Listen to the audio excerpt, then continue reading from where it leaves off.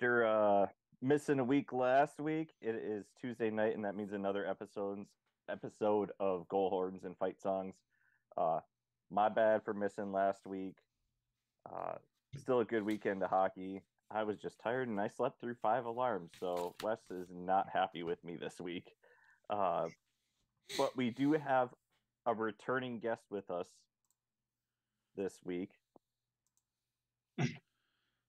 Hello. Wes.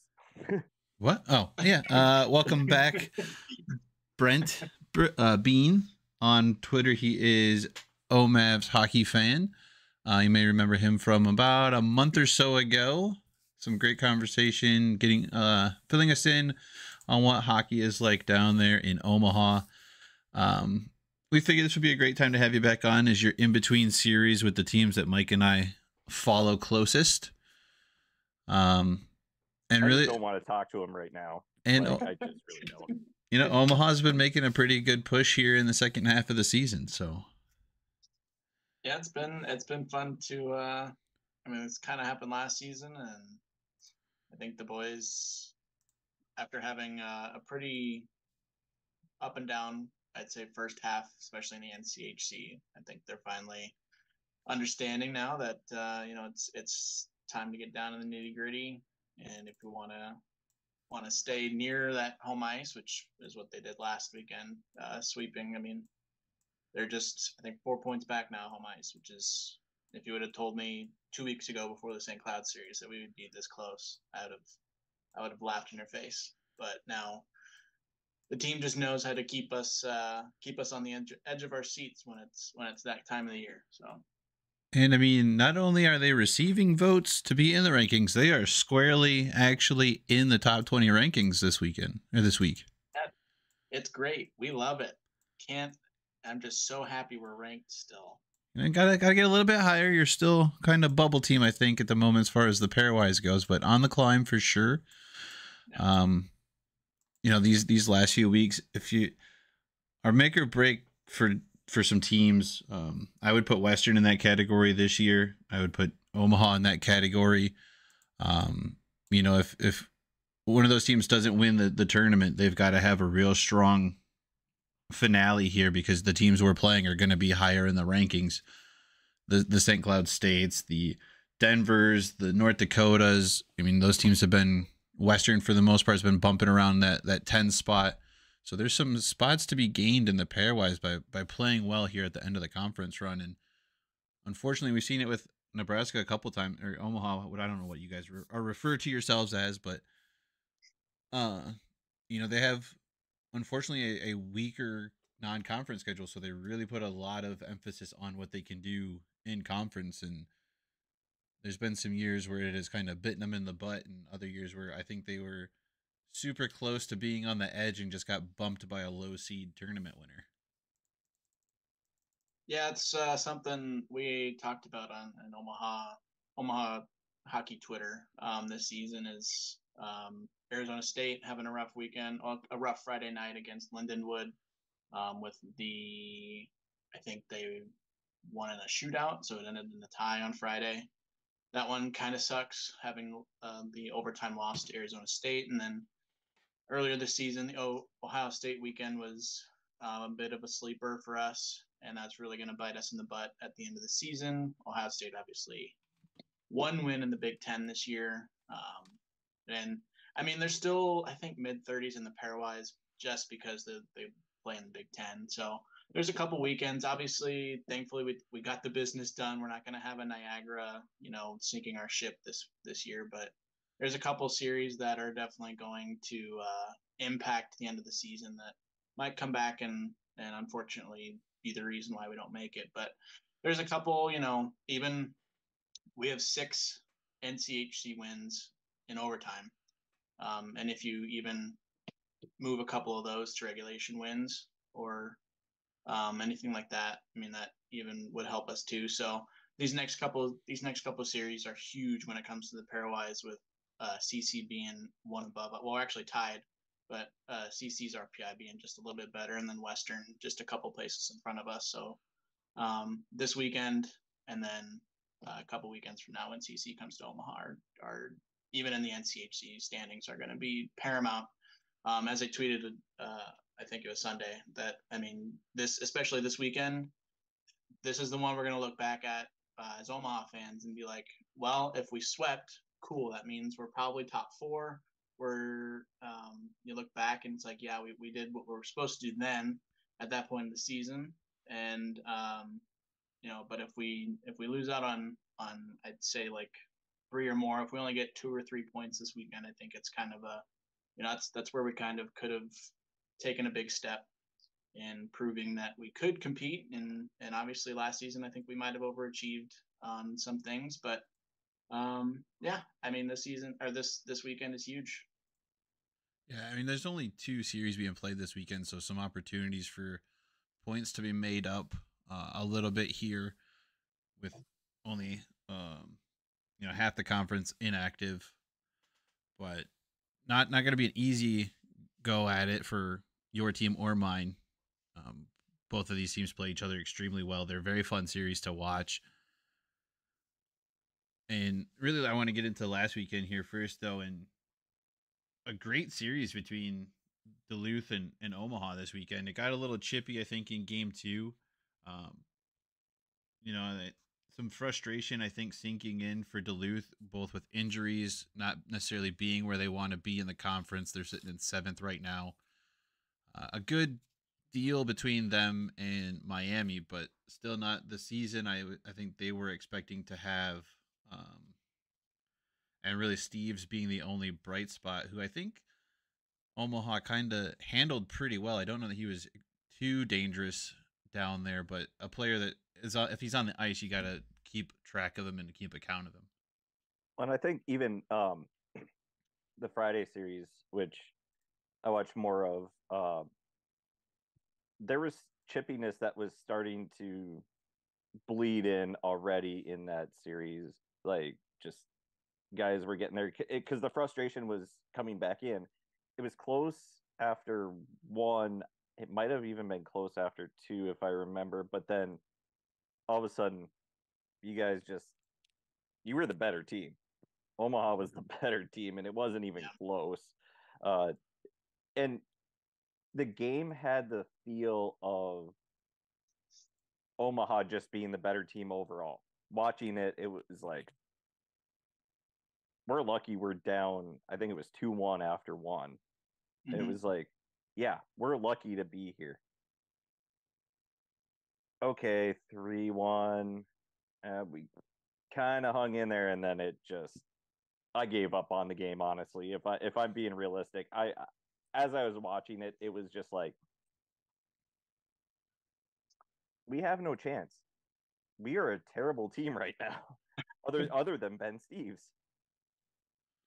Yeah, I think obviously being at the game, you could tell Omaha had 1 or 2 guys on Ben at all times when he was on the ice, and especially on the power play. Of course, Friday night was the only night that either team had a power play, with Saturday basically no penalties were called.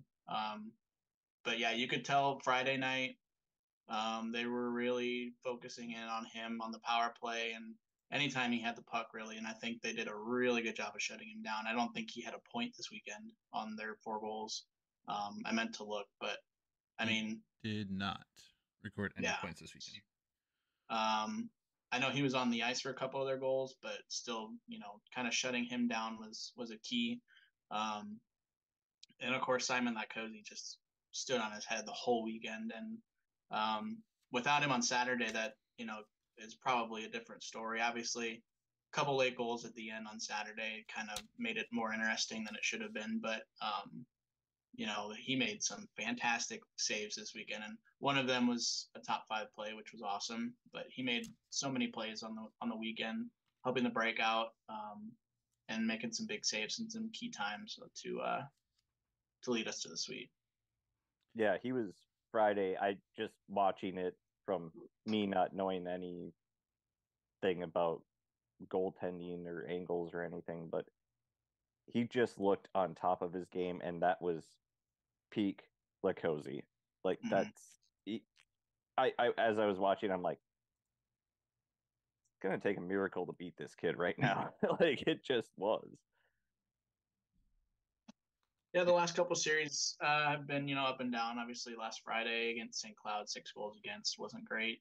And then I think getting the night off last Saturday was good for him, having a little bit of a break, and then coming back this weekend and refocusing. So a great weekend for him on the back end, and he had a lot of support in front of him too. I know the defense was able to get some back checks on a couple of the breakaways or the 2-on-1. So a lot of help, and man, it was fun to watch. Yeah, at least one of us enjoyed it. and honestly, Friday, the major Friday early in the game, and then the shorthanded goal. I don't think it's been a long time since I've heard Baxter that loud. It was nice having. We've been fortunate enough to have a lot of people come in to watch the games the last couple of seasons, and it's been really nice. And Friday night, I mean, it was super loud. It was some of the loudest I've ever heard that building. So it's nice that we get some fans that enjoy, this little market that we have, getting loud and coming to watch the games.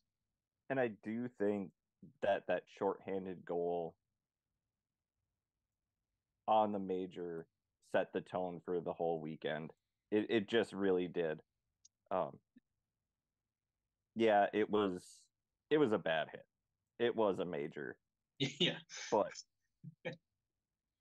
I walked upstairs after the first, and my brother was up there, and I go, we got a 5-minute major, and we're down 1 because of it.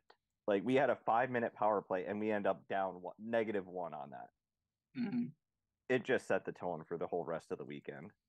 And that, yeah, it's weird how that works. Yeah, the PK, I mean, it wasn't anything special that Omaha did. I mean, Omaha's all season, the last couple of seasons, has had a really hard forecheck on the PK, and they just must have done a little bit extra homework on it this weekend, because especially there was a couple breakouts that Minnesota Duluth had that, I mean, just barely got to the neutral zone, and it was already back into the Omaha O zone. So it was nice. The PK for us has been struggling a little bit this season. It's certainly not where it has been in the past seasons. So getting that shorthanded goal, I think we don't have many this season. We're not really a shorthanded goal team, but yeah, like you said, it set the tone. And then the early goal Saturday as well, 17 seconds in, that just, I mean, barely even sat down, and we're already up 1-0. I think it set the tone, and it was it was nice, obviously, working with the lead that early, and I know our record when scoring first is very good, and it helped too. Obviously, we're now 11-1 in 1-goal games, with most of those being in regulation. I think 8 of those 11 wins have been in regulation or in overtime. So obviously getting off to an early lead, hopefully building some momentum to not have an end in a 1-goal game, is great. But yeah, it was, yeah. I think the other thing I was seeing too is that Duluth was extremely shallow as far as center went, as a position on the weekend. They were using some guys who did not necessarily play the position regularly, and I think that was showing up in some crucial moments too. The defensive draws, the offensive faceoff on that power play, areas where you want to get the puck right off the drop and sustain pressure and build and get those cycles going, and they just couldn't even get off on the right foot on a lot of the possessions, and it appeared quite regularly throughout both games. But I know that was a point that was mentioned at least Friday night on the CBS broadcast. Yeah, and I think even when we talked with Bruce, he was mentioning that too, with injuries and guys. And then I don't know, I can't remember if our one academically ineligible kid was a centerman or not. I'd have to go back and look. But yeah, it's been mentioned a few times, and that definitely hurts. It's like putting all three of us out at center. Yeah, Friday night was, complete domination. At one point, we were almost tripling up in face-off wins, I think. And then, obviously, on the empty net goal Saturday night, just a clean win, able to find some space and shoot it down the puck, made a big difference. And I think, Omaha's been traditionally a very good face-off team, and man, it helped this weekend for sure. I was just thinking, going back to what you said about, your record when you get up first. I feel like that's the same thing with UMD. We need to get the first goal, but you guys are finding ways to win these 1-goal games when you score, or games when you score first at least, and play with the lead. My Bulldogs, not so much. It's kind of like, it's just when you see a team through the first little portion of a season, okay, we don't have to panic. The Wild had that last year or something where they go down a goal and it's like, oh, they come back, like not worried about it.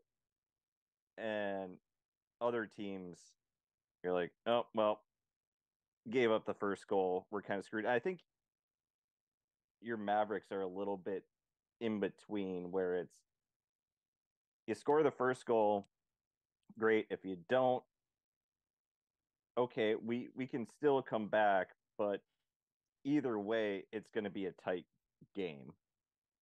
Yeah, as long as we can keep it close, in most instances, if we don't get out to a huge lead, as long as we can keep it close, there's probably a good chance that we can find our way back in it.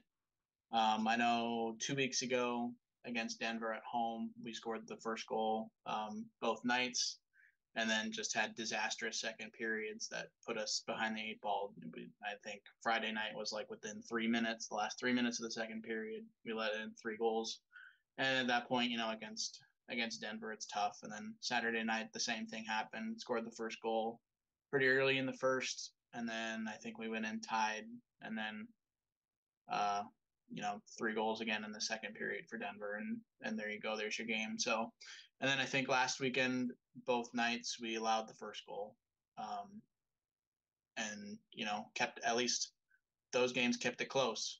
And we were able to find 4 points out of it. So it was nice. That's the double-edged sword right there, is, you get the first goal, and then, you got to keep up the pressure. And if you go down, able to keep it close, hopefully find a way to at least get some points. I think Denver, their second period is their strongest period of the 3, if I remember that being the statement that was made. And Western has fallen into that trap a couple times against a strong Denver team. Able to avoid it this weekend, though. They kept Denver scoreless in both second periods. Almost came back on them Friday night. We're able to get out in front and get a big lead on them Saturday night and wrapped up that one with a 7-2 win. Again, both entertaining games. It was this time, they're 2 of the highest powered offenses in the country. And, in the conference for sure, but also in the country. Each one has a player with 21 goals now at this moment. 3 of the 5 players tied for the nation lead in goal scoring are out of the NCHC. There's so much offense in this conference that it really comes down to who's able to play the best defense on a weekend. And I really think the Western defense came and showed up a little bit more than it has in the past, and they actually got complementary offense this week, which we don't always see. And that's something I think that if they can do consistently, they're a very dangerous team. And much like North Dakota, they got to avoid that overtime, because they are winless in the extra time this year in all aspects. So really want to try and do what Denver does, get up early on teams, keep putting it in the net when they see it go in, and hope to run out the clock there. But just play smart defense and really rely on that transition game that they do so well even without necessarily an emphasis on defense, which I wish they would have more of.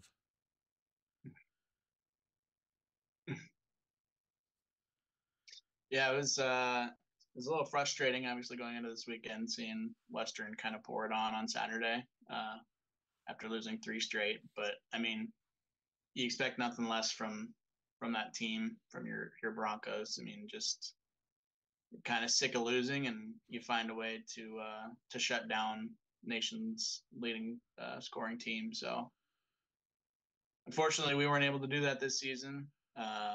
But it seems at least some teams are able to. So I mean, you got him in that wonky, delayed, postponed 2/3 played on a Sunday game.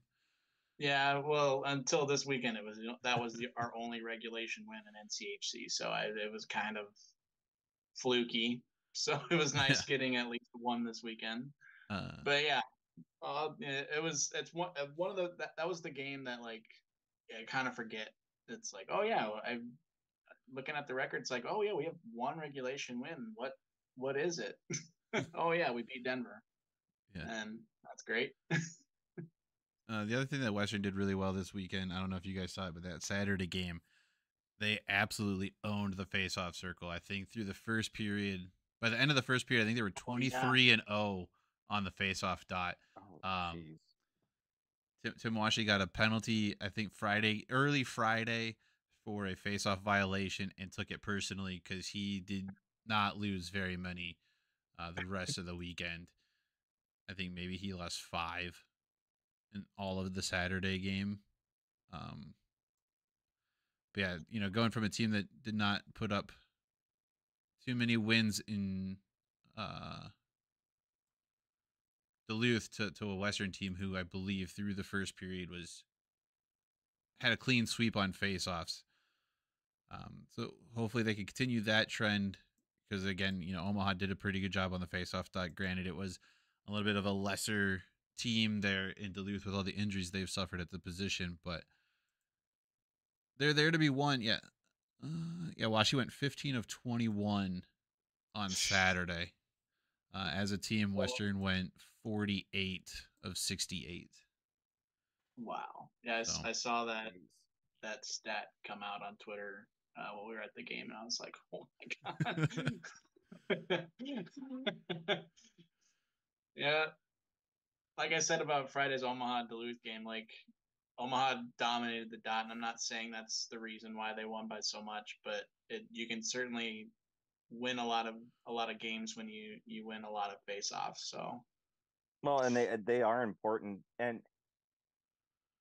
it also kind of depends. I know Dean Evison would talk about it when he was the coach here. I haven't heard too much of John Hines for the Wild, but he'd be like, well, yeah, it's on the centerman, but it's also on the wingers. You got to get in there. If you're not winning it cleanly, the wingers got to get in there and try and do it. So it's not all on the centerman, but I mean,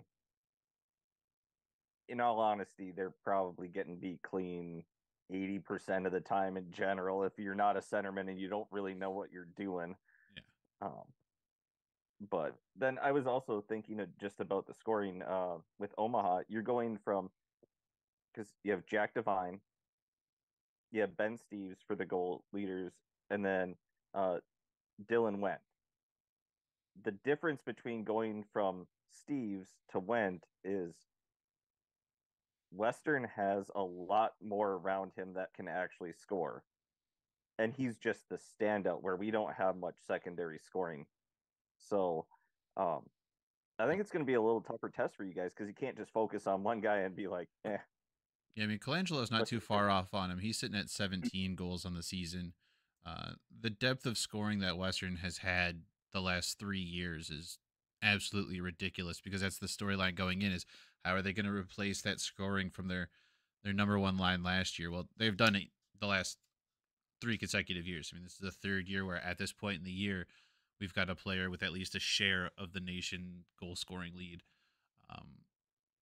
And it's not always one line that's doing it either. Like I said, Colangelo, he's on that second. Generally, it seems like they're the second line. They've gotten some starts as the first line here the last couple weeks, mixing it up a little bit.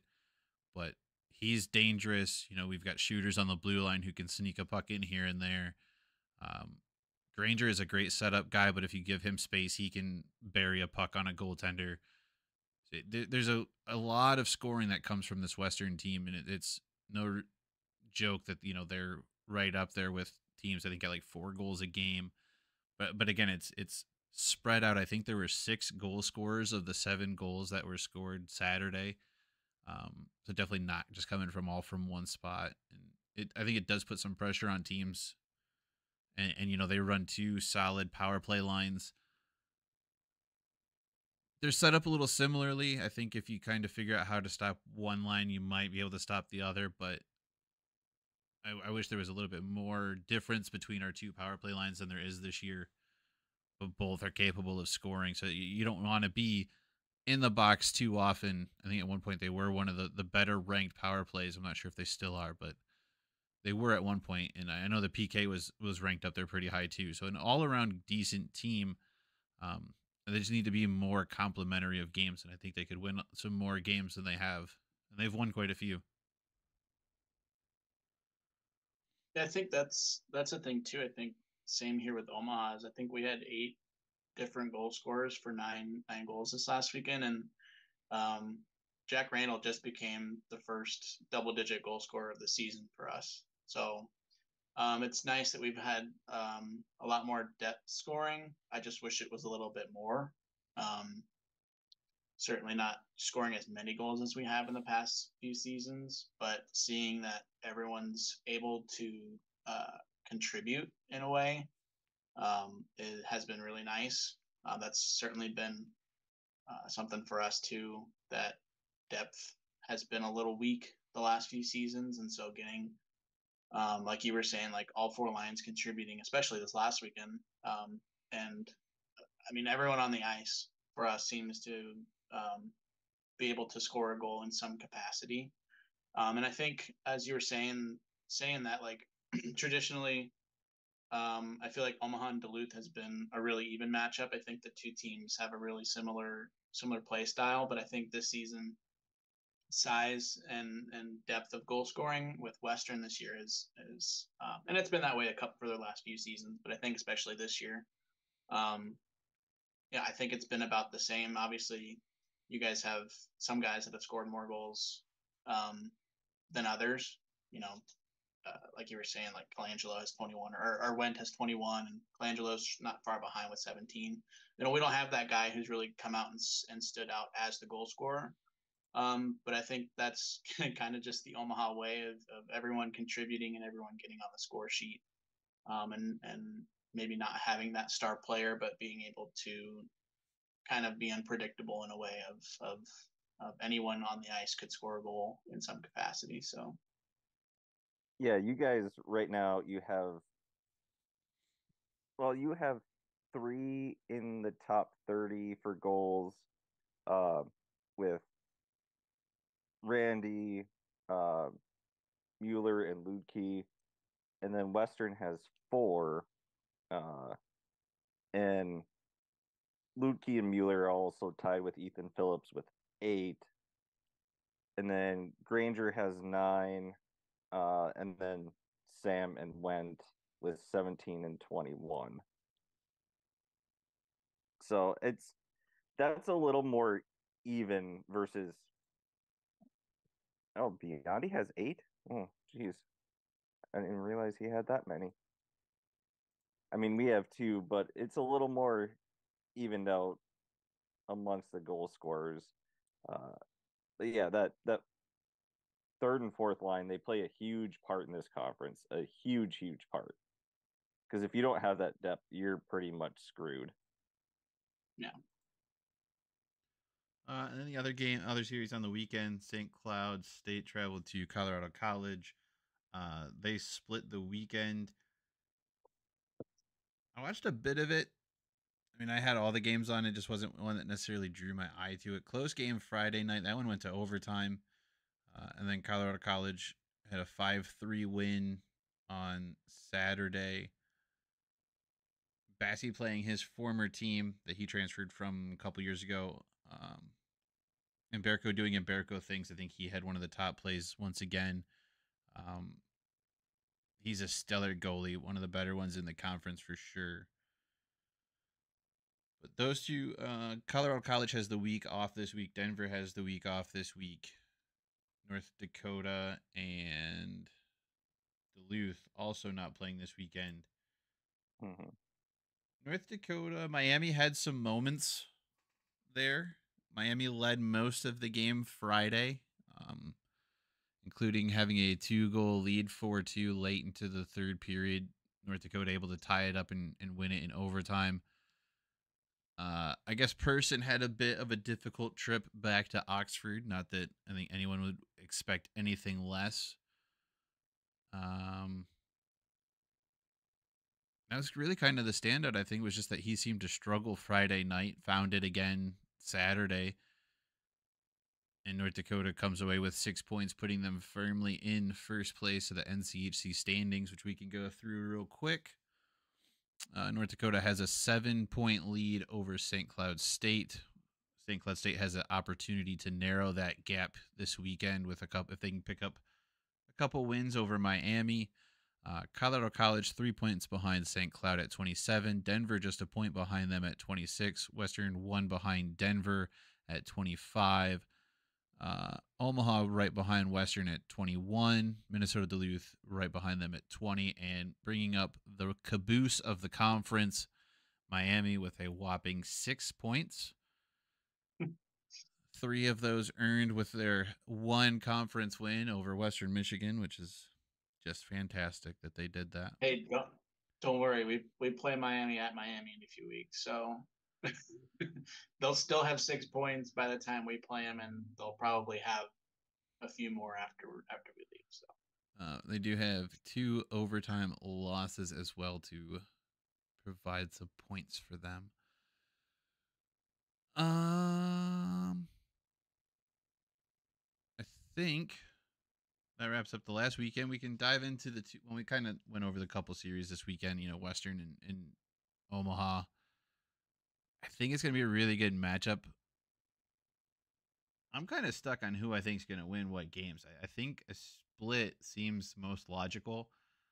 I want Western to build on what they did Saturday night, and I think they're most likely to win Friday. But I've said that about every Friday home team, and 80% of the time I think I've been wrong. There's some, I don't know, dude. The teams have traveled really well, and the Friday games have been as unpredictable as ever. Used to think, the team that travels is going to have the issue Friday with the legs from the bus or the plane or whatever it may be, but that has not been the case this year. In fact, I think more away teams have won on Fridays than they have lost, and this weekend was no different. Omaha, and it was 50-50. North Dakota and St. Cloud State both won Friday games. I picked Duluth to win it. They lost in overtime, and picked Denver to win, and they did. But the travel has not seemed to be as big of a deal as it once was. Perhaps, players are just better trained, better prepared, used to travel. I mean, hell, they've been traveling since they were, 7? So I don't know if that's really an excuse anymore. And you've got to be prepared for that team to be ready to walk into your building to play. So I think it's going to be a split. I just legitimately don't know who's going to win what games. I've written them both as winners on Friday and both as winners on Saturday, and my brain's just like, I don't know who gets it. I don't. I would like to see, like I said, I would like to see Western build on what they did Friday or Saturday in Denver, and really even what they did Friday, because they did not play terribly Friday. Some unfortunate bounces, maybe some interesting penalty calls or what have you, but at the end of the day, you still got to produce and play the game. So they had an opportunity to win both games. They didn't win Friday. They did Saturday. Omaha coming kind of off of a similar weekend, but they got the sweep, and I think they can continue a little bit off of what they were able to do. I know the atmosphere at the event's going to be great. It always is. I want to be wrong, but I'm going to give Omaha the win Friday. I'm going to lock it in that Omaha gets the win Friday. And Western's going to bounce back and get the win Saturday, kind of the opposite of what they did earlier this season down there at Baxter Arena. But I want to be wrong, and I want Western to sweep. So, as a fan, I want the sweep. As someone who's trying to potentially use my brain and think of what could happen, a split seems realistic and logical. But fandom and logic are often at odds. Oh, I meant to put that as a W, not an S. I think it's going to be a split too, but I do think they're going to be really close games. And I know it's something that everybody says, but it's going to come down to special teams. And I just pulled up the stats here as of yesterday. And on the PK, Western is 18th at 83.7%. And Omaha is all the way down at 43rd and 77.9. And in the power play, I'll get the ranking, but Western's just about at a 25% clip. You're 13th. And Omaha is tied for 47th with the Bemidji State at 15.8%. So 5-on-5, I think this is really close, but obviously Western has the more deadly power play with how they've been scoring. Surprisingly, our power play has struggled a little bit the last couple weeks, and it has been our 5-on-5 game that has really carried us. Yeah, we're actually ranked ahead of you in power play percentage. We are ranked 3rd in the nation. Yeah. Mm-hmm. Well, some 5-on-3s will help that. Yeah. Drawing some major penalties, five on 3 majors. Maybe. Agree or disagree with the calls, I don't know. But I'm just saying, if you're 5-on-3 for about 4 minutes and 42 seconds, there's possibilities that a goal is going to get scored. Yeah, you only scored once. Suck it, nerd. Yeah, I know. That's what I'm saying. And you didn't get any on the second 5-on-3 when one of them was a major penalty the next night either. So eat it. Yeah, I know. I don't know what you were offering those referees, but stop it. I wasn't offering them anything. I wasn't even anywhere near the arena. And I love my team, but I don't love them that much. It just makes it seem less conspicuous. But I know what you were doing. Let's see. I'm kind of the same with US. Like, I don't know which team is gonna win which game. Just for the heck of it, I'm gonna go opposite of you. I'm gonna go Western on Friday and Omaha on Saturday. I just feel like this is gonna be such a close series. Yeah, right? For sure. Up to you, Brent. Now you got to break the tie here. Yeah, I mean, it should be really good. I'm interested to see. Obviously, this is some of the freshmen's first trip to Lawson. Same thing. I was worried with the same issue with going to the Ralph up in North Dakota, and just how the team would get the youngsters ready for the environment. I think we've got a good senior core to get them ready, to kind of just let them know to block it out. But obviously Lawson has always been a very, very tough barn to play in. As long as you don't look at the weekend that CC came to visit. But I think it should be a really good weekend of hockey. I think Omaha wins on Friday. I'll probably go with Wes. I think Omaha wins on Friday. I don't want any bonus points, but it'll probably be in overtime. But I think they win on Friday.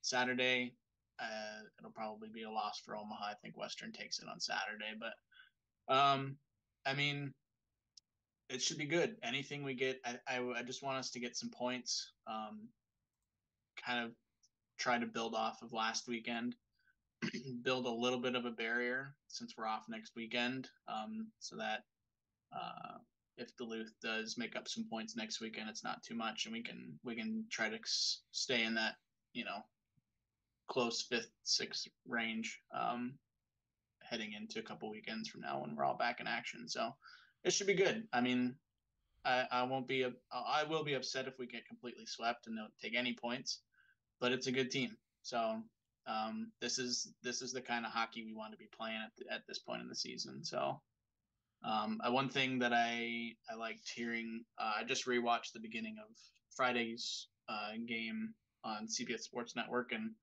like Dave Starman said, I mean, the teams that do the best in the playoffs are the teams that are coming off of really good ends of the regular season. I think that kind of starts now, and I'm hoping that these last 2 weekends haven't just been, you know, getting lucky. I think it's kind of the start to the build up to the postseason. So, and I think one of the things, like,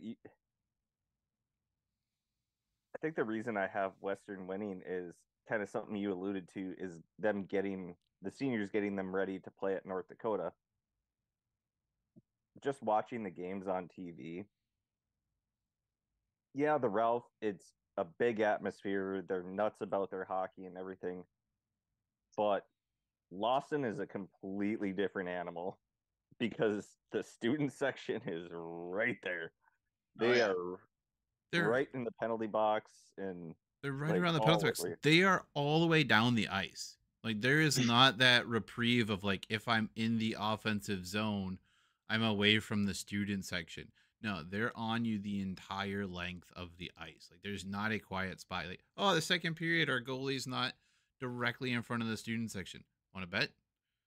Because that's when the other half of the students get to have fun for a third of the game. Otherwise, you're stuck by the band and the one group of students. Like, there is not a break in that building if you're an away team and that student section is juiced to the gills like they often are. And then to make alcohol legal in that building is just, boy, oh boy, that is a section to be in. But. See, that's one of the things. First time I saw Lawson on TV, I was like, holy crap. And I think I was up hunting, and I told my parents, I was like, you gotta come look at this. Like, that whole side is just the students. And it's like Wes said, it's like college football. You know, you have the student section in one end, and then us normal folk, adults on the other, and families and whatever. Was it last weekend, Wes, that I was like, I haven't seen Lawson this amped up in a little while. Like, they weren't that amped up for UMD, but I think it was the CC series, because was that the one that you ended up in the student section? Yeah, that was the alumni weekend, so they had all some of the former guys back in town. The big deal. Holy crap! You know, unfortunate to lose 2 overtime games on that weekend. Just whatever. But fine. At the same time, it was just like, I'm watching this. Dude, that Friday's so jacked. That Friday game is probably one of the most frustrating losses I have seen in my time as a Western fan. I was less irritated at the Saturday game than I was the Friday game. I was not over the Friday game until like 2:00 Saturday afternoon. Just the way that game ended and nobody did anything. I mean, the coach was 100% right in the post conference. We had our 3 best players out there, and we absolutely embarrassed ourselves in 3-on-3 hockey and can't have it. Saturday, you know, a little bit more. At least we made it an effort in overtime, but there's still some improvement that needs to take place in overtime games. We need to get that figured out. If luckily, I guess, conference play in the playoffs and the tournament does not end 3-on-3 overtime. So we got that going for us, right? Jesus Christ. Still mad about that weekend. But no, they bounced back great against Denver. 4 straight losses is not fun at any point in the season, but we could turn that around and rip off 4 straight wins just as easy. So really what we need as Western fans is Miami to do something spectacular and sweep St. Cloud State. Because if Western can sweep Nebraska, Omaha, and Miami can sweep St. Cloud State, Western has a chance to jump from that 5th spot straight up to number 2 with a sweep of the weekend. So still lots up for grabs. We saw a lot of shifting and rearranging of the standings this weekend.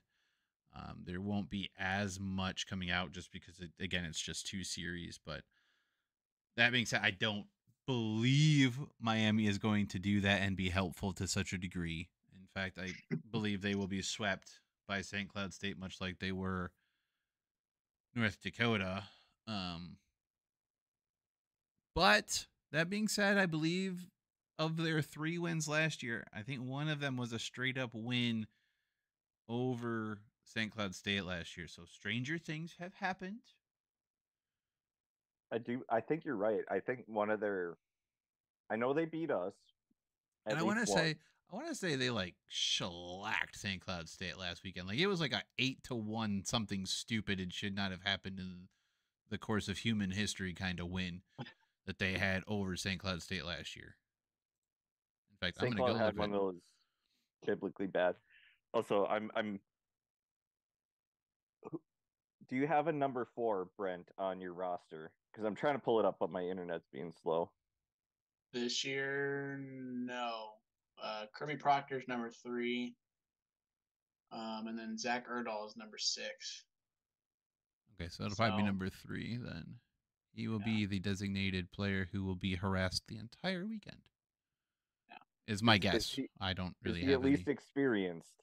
At least he's a 5th-year senior. Okay, so then he's used to it. They got Miami. Miami shut out St. Cloud 5-0 last year in Oxford, Ohio. I think I remember us talking about it. We're like, and they had a 6-2 win over Omaha in Omaha. They're always I hate playing Miami, and it's just like CC and Miami. I'm not looking forward. It's right at the end of the season too. Like we've got a really good Western team playing this weekend. Then we get an off week. It's gonna get us really prepared. Oh, wait, no, we're gonna welcome CC and not gonna do well. Although CC this year, those would be bad losses. St. Cloud that had that win over Omaha. And then we got to go to Oxford the weekend afterwards, and we're not going to do well, and it's just going to kill our momentum. And then we're going to have to welcome North Dakota to end the season, and it's just going to be awful. And that's part of the reason that the last few seasons haven't gone our way is because we always get CC and or Miami at the end of the season, and then obviously we get North Dakota at the end of the season, and it's just always tough. And obviously, yeah, the good teams win. And whatever, I'm just complaining. I hate playing North Dakota at the end of the season, even though it should help us.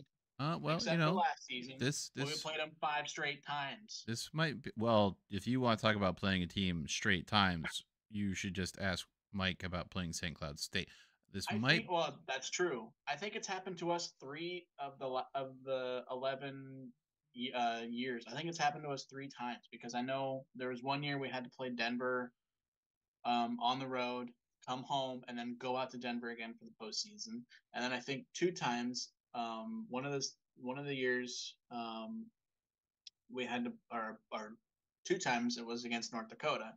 We had to go to North Dakota, and I think it was one year I think we had a chance.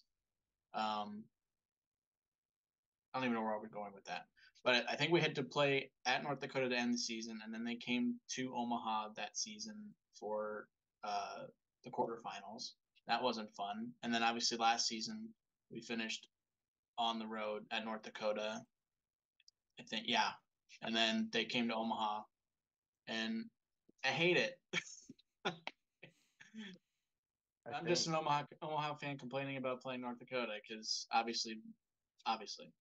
Yeah. The past 2 seasons, we have played St. Cloud State 13 times. Yeah. 13. Yeah. And it's been, I don't know what they did last year because I believe if it's the alternating schedule, 2 years ago. Well, one of the 2 years it was they played St. Cloud State to end the year, and then they played them in the playoffs. And I went to that one 2 years ago, and then last year, I don't remember where it was, but play St. Cloud State there, and then play them 3 more times because it went to the third game, and it was like, dear God, can we like get rid of these Huskies? Like, I love dogs, but not the Huskies right now. They were really fun games and a fun atmosphere. Well, Actually, the first time I saw Western play was about 9 years ago. They played up in St. Cloud for the first round of the NCHC playoffs, and it's like, St. Cloud's an hour away. Might as well go watch some playoff hockey. And it was spring break, so it was kind of dead, but it was still fun. Yeah. Yeah, the winner of the St. Cloud Duluth series has won the Frozen Face-Off the last 2 years in a row, though. So, and coming out of that 4-5 matchup where Western is sitting right now.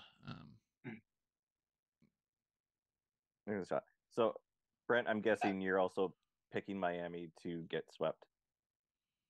Yeah, probably. Yeah, I mean, by some miracle, maybe probably they're gonna get swept. I was just thinking about that though. Right now, Omaha would be going to Colorado Springs if the season ended. That's crazy. Yep. And son of a, guess where we'd be going? You would be going to St. Cloud. At least it's a 2-7 matchup, not the 4-5. We're stuck in that freaking 3-6 matchup, and I hate it. I swear to God, though. Obviously, none of the matchups have been good to us. I mean, the 3-6, 4-5, or the 2-7. Like, it doesn't matter where we end up, it's gonna be tough for us. But like, it would be really funny though if UMD and St. Cloud played each other again, and one of those teams won the Frozen Face-Off again for the third. Yeah, imagine we get the like same matchups as a previous year, but this year, like obviously, like Omaha and CC would obviously never played in the quarterfinal against each other because they're always at the bottom next to each other. But that would be, I mean, CC has never hosted a quarterfinal, so that would be fun to ruin their parade. Possibly. Yeah, that'd be cool. Let's go to CC and ruin their. That would be happy perfect. Times. Omaha makes their first Frozen Face-Off the same season CC hosts their first quarterfinal. Greatly appreciate that because Colorado College has pooped on my parade twice. And we have been the home seed for those very fine young gentlemen who play hockey extremely well in the playoffs at Lawson. I hate playing at Lawson because historically it has not been good in the postseason, obviously. And what was it, a couple years ago? Game 2, I was just watching the TV, and I had the other games on my laptop. And the second I turned to look at some other game that was like under review, I looked back up and the game was over in overtime. I was like, "Oh, our season just ended." I was like, "Great, I missed it. I watched all season. I missed the end. The very." I mean, probably saved you a little bit of pain. Just a yeah, little exactly. Bit. All right, that covers that last weekend. That covers this weekend. Let's talk about some weekly awards, I suppose. There were 5 players of the week this week. Forward Jackson Blake for North Dakota. Co-defenseman of the week, Logan Britt of North Dakota and Kirby Proctor for Omaha. The rookie of the week goes to Minnesota Duluth's Matthew Perkins. Goaltender of the week, slightly questionable in my opinion, goes to Dominic Bassi of St. Cloud State, as there were two goaltenders that had sweeps on the weekend, and I believe would have been more deserving of the title. One clearly more so than the other, even. I believe Latkozy got robbed on this one, all because one goaltender made 70 saves on the weekend, but also gave up 5 goals. And guess what? He lost a game. I don't care if you stop 70 pucks. If you lose the game, a game. Brent, I don't know how you feel about this, but over the last couple of years, Wes and we've had a gripe with the goaltender of the week. Because a goalie will get a shutout, and then, maybe no other goalie gets a shutout, but that goalie that had the shutout lost the next game. They just give him the award. Oh, well, you got a shutout. Are you really looking at what they did? Are you watching the games, or are you just looking at the box scores? I don't know if you have a gripe with some of these awards or not, or especially the goaltender one is probably the easiest one to pick out, just because there's only one per team per weekend, usually. Wes and I were talking today on Twitter about it. I know there was, I think earlier this season, Latkozy played one game and got a shutout or something. And then Omaha went on to lose Saturday or whatever.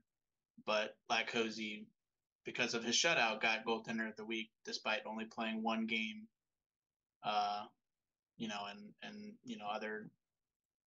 Other goaltenders playing 2 and also playing, maybe only giving up 1 goal. Like it's I feel like it's strictly stats driven, and it's not really spotlighting maybe the best of the weekend. Like I was telling Wes too, like I feel like maybe they just look at a couple of the teams and it's like, okay, well this guy's been hot and he's still hot, so might as well just make him whatever of the week. And with the co-defenseman this week, I also noticed there were no other nominees for that. So they probably just had 2 nominees and were like, we'll just give it to both of them. Not to say that they're not both. I mean, Kirby had a 4-point weekend as a defenseman. That's, especially for us, that's really good. I'll take it. So it's,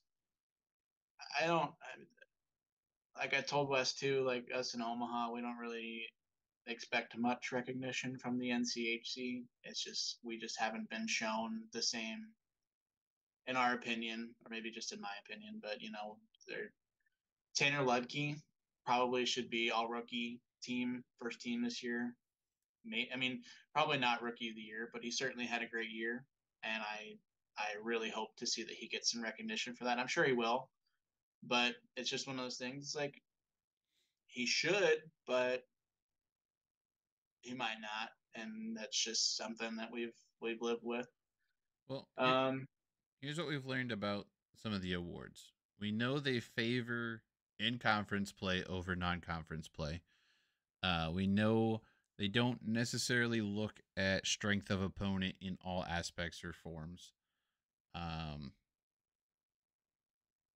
If you're a defenseman, the lean is towards offensive production, which sometimes I don't know if that's necessarily the best way to determine a defenseman. I mean, the NHL does that. So. Yeah, it's an issue for all defensive awards, though. But I think that means trying to understand the nuance of the game a little more than the flashy stats that appear on a stat sheet. That everybody knows. Everybody knows a goal and an assist. Not everyone's willing to sit there and count block shots, or takeaways or turnovers to really understand the play of a defenseman. So that's the thing too, is especially the way that NCHC does individual tweets for everything. Is they only have 1 clip, for each player a week. So if that 1 clip is a block shot, or whatever. He had 10 block shots. Well, here's one of them, and that's it.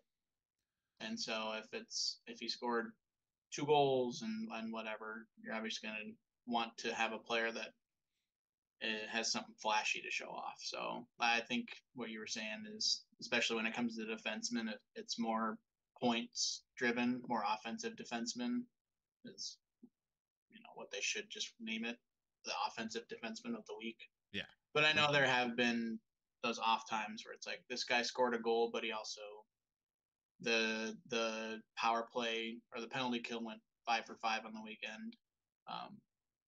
So I know that also has a little bit of like validity or whatever to it, Well, I was just looking out of the 2 goalies that had a sweep this weekend. Guess which one didn't go to overtime? Yeah. No, I think Latkoczy should have been the clear and away the winner of the Goalie of the Week award. He was more consistent throughout the weekend. Friday night, he allowed 1 goal on 24 shots. He had a 9.5 save percentage. Saturday, he goes 36 of 39 with a 9.23 save percentage. 9.36 on the weekend, 59 of 63. Only gave up 4 goals on the weekend, so goals against average of 2. Bassey Friday night, yes, he goes 44 of 45 for a 9.7 save percentage. Saturday, not as great, 26 of 30 for an 8.6 save percentage in a loss. 5 total goals given up, so 2.5 goals against average. 9.33 save percentage on the weekend, but the split. And then Person, he could have been up there too, but to me, he gave up 4 goals in the first game. His team trailed most of the game. The offense got it back and got it to overtime. He shows up in overtime to steal the win, but he's still 27 of 31 for an 8.7 save percentage. Saturday goes 33 for 34 against his former team with a 9.7 save percentage, and gives up 5 total goals on the weekend, 9.23 save, earns the sweep. But again, I think that Friday game he did not do as much to help his team, which is why I would put Latkoczy over him, and the overtime loss is a little bit more diminished than the straight reg win, or the overtime win counts less than the regulation win for Latkoczy to me. And also, you just look at Latkoczy on Friday. You have to look at how many power plays or penalty kills, I guess, would be that the team has too, because, well, who's your best penalty killer? Your goalie.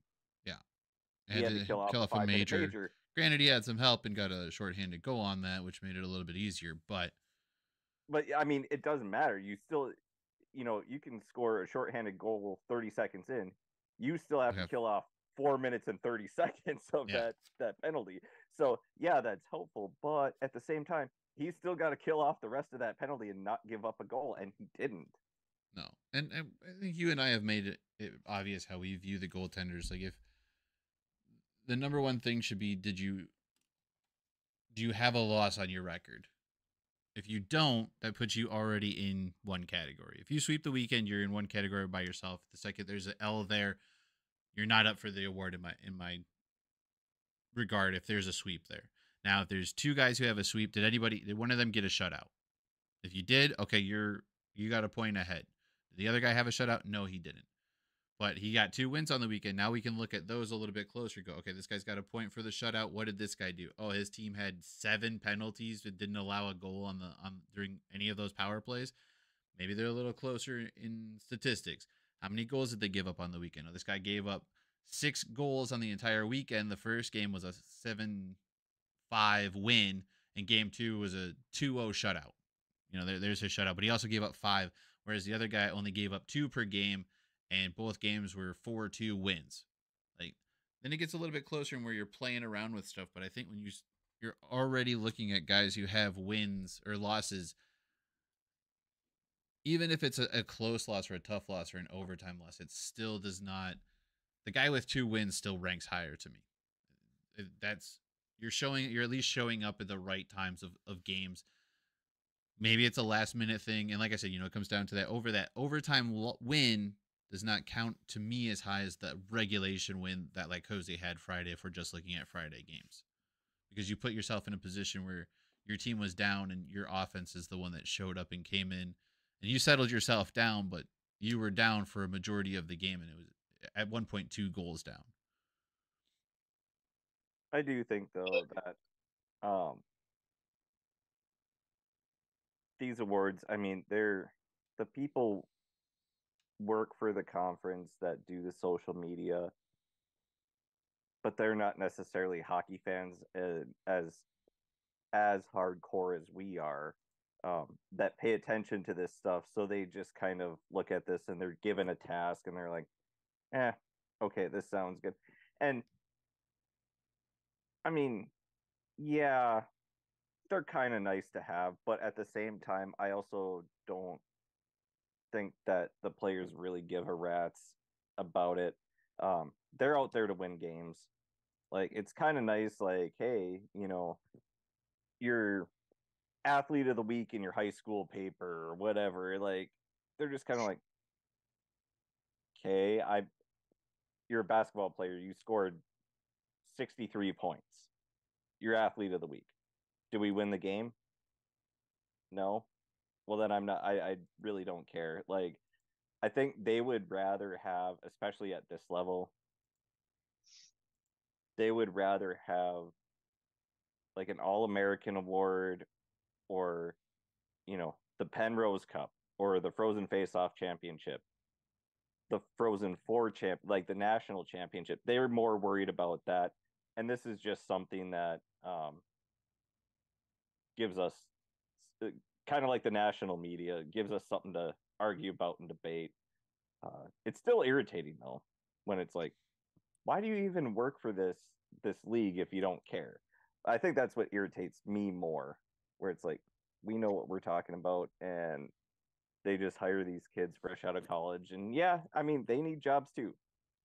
I've been through it, but come on, don't apply for a hockey conference if you don't care or know anything about the game.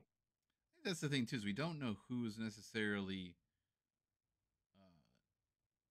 doing it.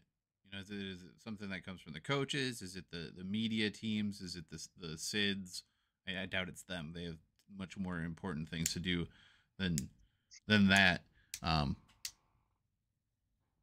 Just, most of their work goes ignored. Like, I don't know, learning players' names would be something that a SID could help a broadcaster out with if they only took the time to care.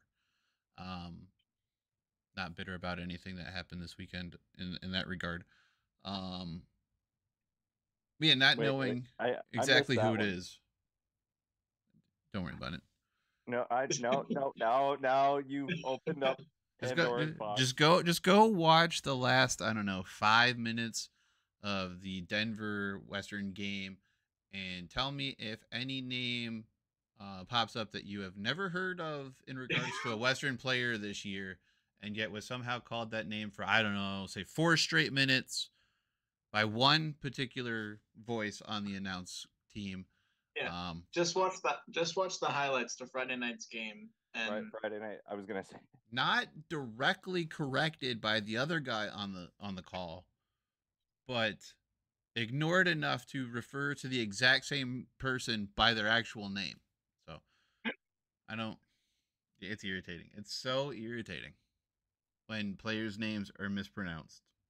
I was watching Friday night after we got home, or after the game. I was watching the highlights of all the other games to catch up on it, and I caught it, and I was like, "Wait, that's not his name. Mm-mm. That's not. Oh, you're still calling him that name. That's not his name." He still calls him that name after the other guy on the announce crew pronounces the right name, and then the other guy immediately goes back to the wrong name. It was. These dudes are paid thousands of dollars. Last weekend, again, watching the St. Cloud broadcast, oh my goodness! Every time they would say one of our guys' names wrong, we would correct him, and it was all game both nights. And it was so annoying. It's like there is a pronunciation guide at the bottom of the lineup I know is in front of you. Just take a look at it during one commercial break. Yeah. One commercial break. Take 2 seconds and make sure you're saying that name right. And you know, there's going to be people out there who's like, oh, well, it's hard to call a hockey game and it moves so fast. Cool. You only have to learn one set of names. You know the other set of names. If you don't know your own team that you're calling at this point in the season, like, and everything's in front of you, you might even have a dude who gets to point at stuff and you're like, oh, that guy's got the puck right there, and he's just moving along his finger on your little note board. Like, it doesn't it doesn't take that much work to figure out. My dad did broadcasting for many, many years, and I remember he'd do all sports and everything, and he coached a bunch, but I remember him going through rosters when he didn't know the teams, and the night before the game, going through, and then he would go to the coach of the opposing team and say, how do you pronounce this name? How do you pronounce that name? And he would write it down to make sure he had it right. Yeah. To me, that's what bugs me the most. It's like, you have media time with these coaches. This could be the only time that they're ever on TV. It could be a kid this is his first game ever played, and it could be his last. At least get his name right. The other thing, this was a high-profile player. Yeah. Yeah. This was not a fourth-line dude who was called in because somebody got injured. This was a name that pretty much everybody in the college hockey world knew going into this summer and made a splash by coming to Western. Yeah, and it's not a Latkozy. It's not even Washy, which sometimes gets mispronounced as Wash. No, this was Alex Bump. Alex Bump was referred to as Kemp for like 4 straight fucking minutes. And I don't know if this dude had like some other team on his brain, because this isn't even a situation like it was in St. Cloud where you had Brandon Bussey on the ice, Dominic Bassey on the ice, and was it Brendan Bushy on the ice all at the same fucking time. And this dude couldn't figure out which one of them was touching the puck at any given moment. Because, yeah, sucks to be you tonight this weekend. Yeah, that was like Omaha St. Cloud, where we had Griffin and Tanner Ludke, and they have a Lidke. And that was a common thing that we had to, in our own house, correct him and be like, nope, it's wrong. Nope, you're saying it wrong. You're still saying it wrong. It's still wrong. Yeah. It's exactly how it's spelled. Well, then there was Tyler Clevin and Kyler. Wait, what was the other one? There's like 2 Tyler Clevins, and then there was another kid who like at Denver who was similar enough too. And it was like, Jesus Christ, with these names. Like, I get if there's similar names. No one knows who the hell Kemp is. Like, I even went and looked at like Omaha's roster. I was like, oh, maybe this dude's still stuck on last weekend when they were playing Omaha. Nope, they don't have anybody named Kemp. We've never had a player named Kemp. Yeah, well, as soon as I noticed it, I was like, wait a second. Does Western have a guy on their team named Kemp? And I went and looked. I was like, nope, he is saying that Alex Bump is Alex Kemp. I'm just literally the other guy on the call just completely ignores it and go, oh, I bump with the puck now in the slot and shoots off the rebound. Like, can you like fix your homeboy? Like, just be like, Ted, the kid's name is Bump, dude. It's on the back of his jersey. Can you figure it the fuck out? We're like 55 minutes into the game, my guy. And it's like the B's and K's do not even look remotely close. I mean, if you take off the top half and bottom half of the B, you could. But a U and an E? Yeah, the U and the E, I mean... That's the more egregious one to me. He fucked up 50% of the letters. Letters. It's a 4-letter... I mean, granted... I go by a 3-letter name, and people still want to add an extra one to the end of it. Like, I don't. It boggles my mind. Like, I did not say a T when I said my name is Wes. I don't know where you're getting the T from. I even have a little bit of a whistle on my S, so you know that some bitch does not end on a T. If I said West, You would know because it goes at the end of it. I went, Wes. See how it kind of whistles? It goes at the end of it. Well, We're not even going to play last names because my last name does not help anybody learn how to pronounce things. But dude, 4 letters, and you missed half of them for like 5 minutes. And that's the thing too. We had brought it up with the commissioner about broadcasting, and we're looking and we're trying to get the best we can. I'm like, and are you though? And this wasn't even This like dude in the St. Cloud backup can go. radio crew. This wasn't even the backup radio crew. This was the #1 TV crew. Like, I hate you. I hate them so much. Well, and even with the St. Cloud, you know, Wes and I have our own issues with them too.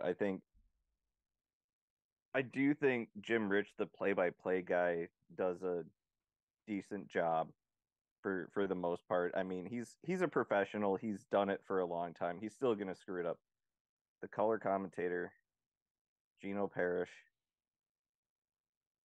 he could not figure out that the net on one end isn't drilled down far enough. And we were playing there, and he kept blaming.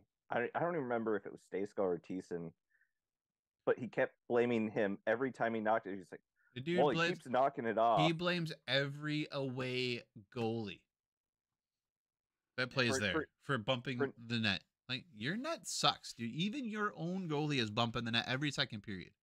Yeah, it was the second period, like Castor or Bassey, either one. They were just, they'd move and they'd push it off, and he'd be like, oh, looks like the net's loose. And then third period comes.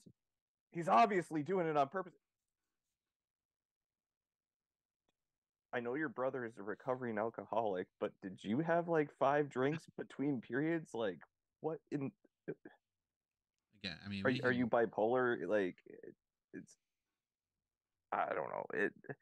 The thing. There's something to complain about for every broadcast, for sure, without a doubt. And part of that is because they're all independently run. There's no continuity between any of them. It's up to the school and who their local broadcast partners are to figure it out. And some places some cities don't spend the same amount of money to get the broadcast right. Some schools don't put in the same amount of effort to broadcast their games. And we pay a pretty penny for NCHC to watch our teams on the road because it's significantly less than traveling to all these places to try and watch them play every weekend. But at some point, like, I'm not saying everybody has to be Alex and Dave, okay? Like, we know that is the pinnacle because it has the most money behind it. It is CBS Sports Network. They're still using half the equipment that the schools provide them anyway. But those dudes take the time to learn the players, to learn a little bit about the players, to learn about the program. Like, granted, they're only calling, 10 games a year at this point? See, it's kind of funny because last night I was scrolling through YouTube TV, and there was, or whatever night it was South Dakota and South Dakota State basketball. Guess who's doing the play-by-play? Alex, because it's Midco Sports, yeah. No, this was CBS Sports Network. Oh, okay. But I mean, he also does Midco Sports, so I'm sure he does more than just North Dakota hockey. But I'm just saying, like, as the production of the CBS Sports programming, like, they're not engaged in all of the hockey all the time, which might actually make it harder because they're not looking at the roster week in and week out, and they have to literally learn 2 rosters over the course of 5 days plus travel. They interview the coaches, interview players, like, whatever they have to do. Like, just take some amount of pride in your job. That's all I'm asking for. Like, well, and that's kind of what I'm saying too, is he takes pride in it because, you know, he did our game on Friday, and then whether it was Saturday or whatever day it was, he's doing that, and he took pride. He knew each roster for South Dakota and South Dakota State for the basketball game because he cares. Yeah. And here colored commentator for UMD is telling us everyone that he wants his kids to take penalties at the end of games because it's fun. That was the dumbest thing I've ever heard. He is literally like, dude, it hurts my head how stupid those two comments were. Getting the kid's name wrong for 5 minutes when, again, it's not like I would understand if it was, like Napier, who played in the Saturday game for Western because a defenseman was injured, and it was our second defenseman injured. Like, we had 2 new defensemen in there that haven't played much this year. Okay, that's not a name that you're kind of expecting to see. But again, this was a premier name that at some point was probably recruited by most of the schools in the country, and had a big story come out that he was leaving his first choice of Vermont and was reopening his recruitment right at the end of the summer. And once again, everybody was probably drawing for him, and he ends up in your conference at Western. Like, yeah, I just think overall there's a lack of. I don't even. There is a lack of professionalism. Like, we don't get paid to do the crap we do on Twitter. We don't get paid to do this podcast, and yet I put just as much effort into this, even though it may not seem like it some nights. I put just as much effort into this as I do my 40-hour-a-week job, or at the very least, my 6-hour-a-week job checking IDs, kicking underage kids out of a bar. Like, I go through and I look at, all right, who are the top players on the teams? Who are the guys, aside from Western players, who are sitting at the top of the list for goals for? It's Jack Devine, it's Ben Steves, it's Dylan Went, are the 3 from the NCHC. Colangelo has 17 goals. I think Granger is near the top in points because of the number of assists he has. Who's starting?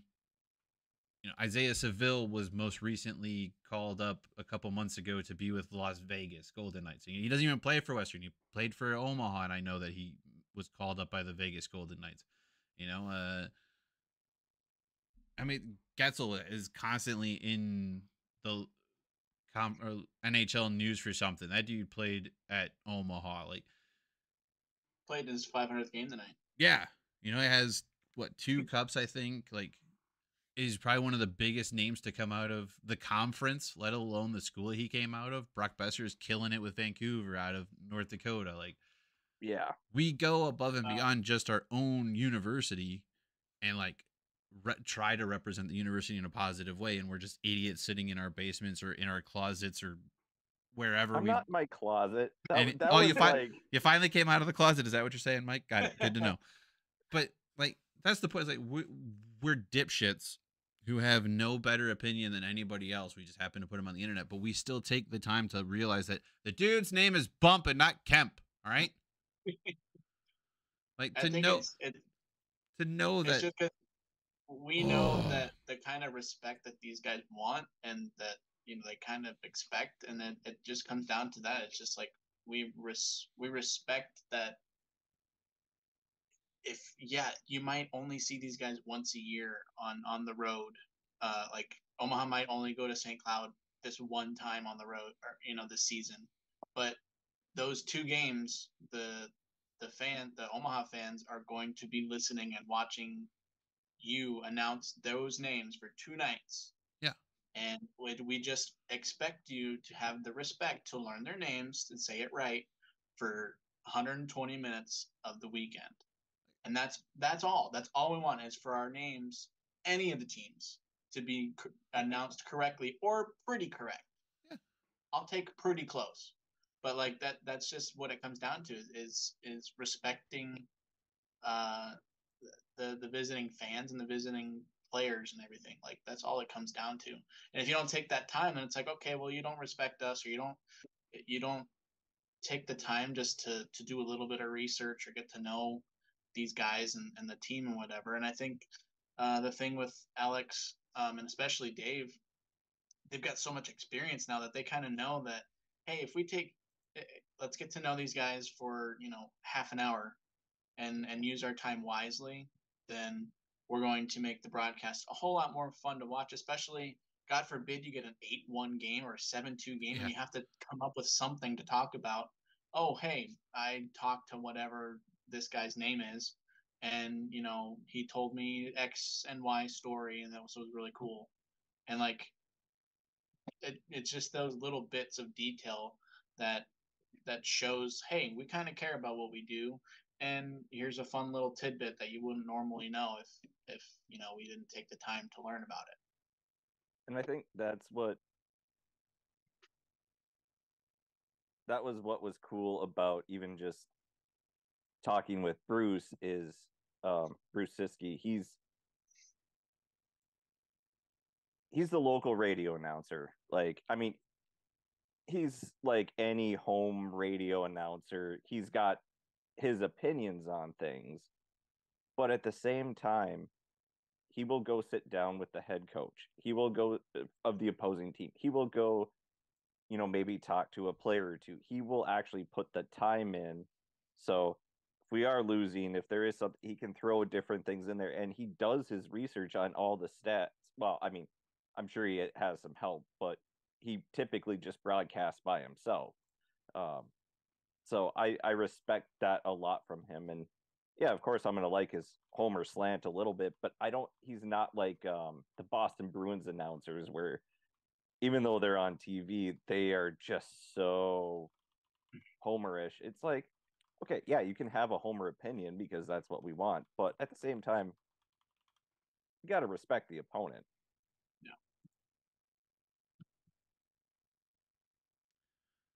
We've been going for about an hour and a half. Not the greatest note to end on, us just pooping on broadcasters, but yeah, sometimes you got to know, the fans don't appreciate you being wrong.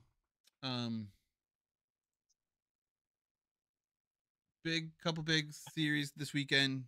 All the games are going to matter from here on out. Once again, thank you, Brent, for coming along. We need to figure out maybe how to reach out to some other teams, because this has been a whole lot of fun getting to know more fans from around the conference. Maybe not Miami. I don't know. Those Ohio folks, they're strange fellows. Yeah. Do they really have a Twitter though with how bad their team is? That's not there are very few that have come across my timeline. We did get a nice little bump of Omaha fans who I may have offended by constantly referring to you guys as other things, and not just straight Omaha, which I believe. See, here's the thing, and again, we're gonna do this Midwestern thing because we're all Midwestern boys here. You've got Duluth, who is apparently offended every time you call them just Duluth, and then Omaha, who is apparently quite satisfied with being referred to as just Omaha, not Nebraska Omaha, just Omaha. So I don't know what the hell's going on. See, I was thinking about that this weekend. So our rebrand, technically, Nebraska Omaha's fine, but we are technically just Omaha now when it comes to like being referred to as. But I was thinking like, our ribbons for the scoreboard this year said Minnesota Duluth, and I was like, yeah, like Minnesota Duluth. I'm pretty sure that's how they like. I've seen some fans say, no, we're Minnesota Duluth, we're not Duluth. So obviously, Mike, you could chime in on this too. But I've seen some people get offended if you just call them Duluth. Yeah, but I think at one point they literally had a jersey that just said Duluth on it. If you have a jersey that just says the one word on there, suck it. I'm going to refer to you as that, and you can't tell me that it's offensive because you put it on your own jersey. Eat it, yet. Well, South Canadians. Like, if you just say like, I guess if you say like the Duluth Bulldogs, but at the same time, like I've over my years of getting into hockey and getting into the conference and everything, like it just sounds more correct to say Minnesota Duluth Bulldogs. Like it just rolls off the tongue. So see, I don't know. For me, I mean, frankly, I don't care. It was like, I'm gonna call it UMD. That's just what I grew up calling it. Yeah, because that's what it is to us. But it's University of Minnesota Duluth. That's what it is. We are in Duluth. If you call us Duluth, what do I care? The people that are getting offended by that, they can go suck an egg because we're Duluth. You call Minnesota State Mankato. What's the difference? Yeah. Like that's how I refer to them. There was one though. I took a picture of it, and it's going to take me forever to find. But I was at the X, and on the scoreboard, how they had it written was so messed up that I don't think they knew what to call us, because it was like Duluth University of Minnesota or something. I was like, Dude, that's my whole. What in the world? We also know that I have an issue with the way that Denver refers to himself. Denver? Yeah, you wrote it on your paper. Denver You wrote is it on your paper. only Denver. Yeah, I know I did. I was in a hurry when I wrote it. I will never refer to them as DU. I will not. I refuse. They are technically. You're the University of Denver. You are not Denver University. No. Just like Miami is not Miami of Ohio. They are the Miami University in Oxford, Ohio, and the University of Miami is the one in Florida. Yeah. Yeah, see, we, like, for us, like, with the Nebraska collegiate system, like, we have UNO and UNL. We also have UNK, but that's whatever. But, like, I think we use UNO a lot in our chants and stuff, but it's a big thing for us to, like, not call us UNO, but we more like Omaha, because that means, like, we're separating ourselves in a way from Nebraska Lincoln. So, like, the more we hear Nebraska Omaha, it's like, yeah, like, that is correct, but it's more correct now to say just Omaha, because one, it's a whole lot easier to say. Yeah. Just because most people know us as being from Omaha, Nebraska. So to say Nebraska Omaha, like, most people probably think they're saying it wrong. So, like, just calling us Omaha is perfect. Like, that's great. That's the way we want to be called. Because I'm not saying to take offense to it, but, like, you say, like, Nebraska, you call us Nebraska sometimes, and, like, it's not wrong. We're in Nebraska, but that's just something that can get misconstrued by some people. Oh yeah. Like, like, yeah, technically, yeah, Nebraska's right, but technically here, Nebraska is down in Lincoln. We call UNL Nebraska because they're the Cornhuskers. Everyone knows the Nebraska Cornhuskers. So calling us Nebraska is like, well, we're not Nebraska, but yeah, I mean, that's, but, like, as long as you have an open mind, I don't care.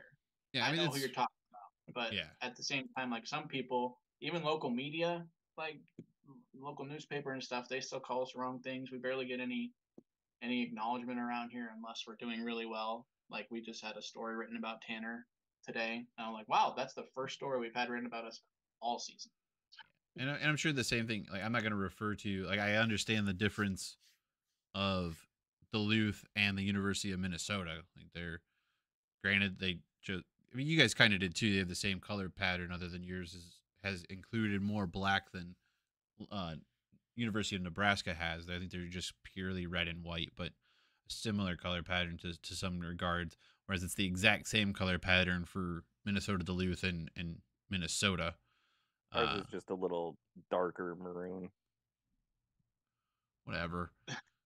I'm just saying. That's another thing too, though. Like, you referred to the Gophers as University of Minnesota, even though it's like, what isn't it, Minnesota Twin Cities? I mean, technically, but we always just call it University of Minnesota.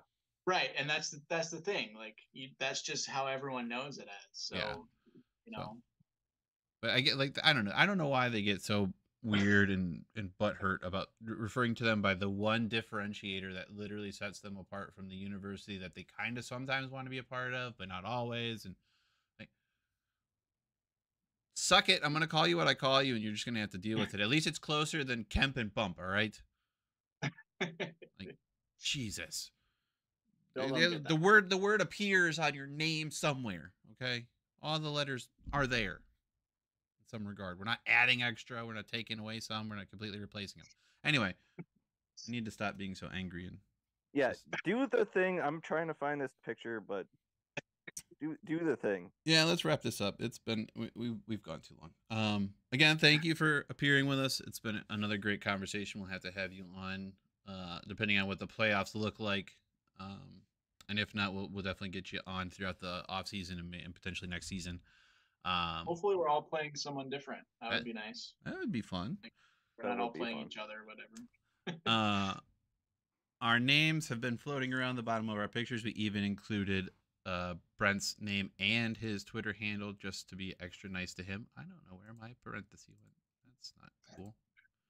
I don't know why that popped into my head right now. Anyway, can we wrap this up, please?